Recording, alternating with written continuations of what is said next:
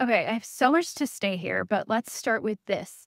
I don't think that doctors are incentivized to prescribe birth control pills. There are not financial incentives behind it. That's not why doctors are prescribing it. It's because of education and misunderstanding. Case in point. So I'm going to break down why birth control and the hormones in birth control are indeed very different from HRT. They're not the same hormone. They're different hormones. They don't affect the body the same way. It's not like they're just like rebranded. And when you use a birth control pill, it shuts your period down. It's enough hormone that it shuts your ovaries off. So if you were to measure estradiol in the blood, it's 0 because you shut your ovaries down. If you measure progesterone, also basically 0 because you shut your hormones down.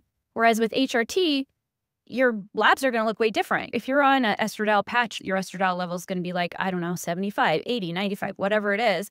And your progesterone levels may be going to be 10 or 20 or whatever it is. But you're not shutting the ovaries down. You're just augmenting what our body makes and adding to it because we're in this state of like deficiency or chaos. So they act completely different from a physiological perspective. And I think that's really important that women understand, especially doctors.